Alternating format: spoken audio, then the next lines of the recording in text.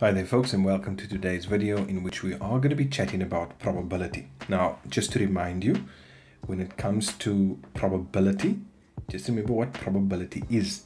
It is simply explained as the chance or likelihood of something happening. So we're not saying that it is going to happen for 100% certainty, but there could be a high probability of it happening.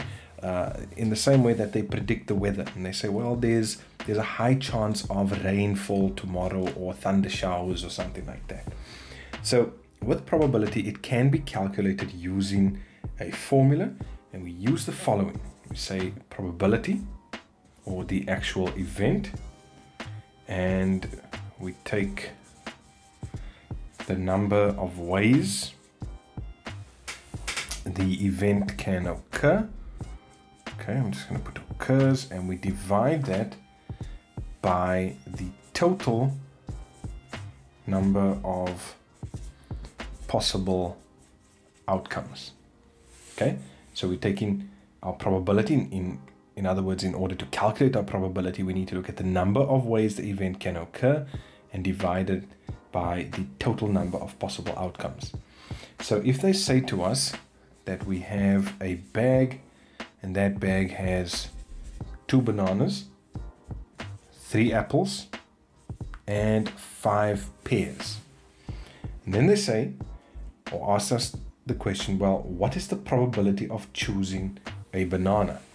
So we look at our probability and we say, okay, well, we're looking to find out the probability of choosing a banana.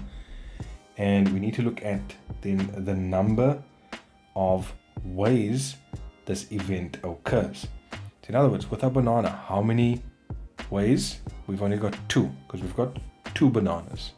And then we're going to divide that by the total number of possible outcomes. So we'll take out 2, 3, and 5 and add them together, and that gives us 10. So our probability is a 2 in 10 chance of that happening. Now, using the exact same formula, they go on to ask, what is the probability of choosing a pair? So we have our probability, and it's now going to be a pair.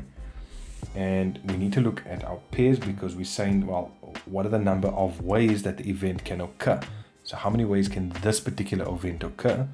And that would be 5 out of, and it's, again, remember the total number of possible outcomes, 2, 3, 5, that's 10. So my probability here is a 5 in 10 chance. It's basically a 50% chance. Okay, so here's another example. They mentioned to us that a dressmaker has 48 white buttons, 39 red buttons, 33 blue buttons, and those are all in a box. Okay, now if she randomly takes a button from the box, they want us to calculate the probability that it will be blue, and then the probability that it won't be white. Okay, so let's use our formula again. We're going to go blue, and then again we're looking at the number of ways this event can occur, and how many blue buttons are there? 33, and we're going to divide that by the total number of events, which works out to 120. Now, they want us to look at the probability of it not being white. So let's write down here, not white. So what we now have to do is we've actually got to add those two together and say, well, we want everything except white. And in this case, there are 2 other options.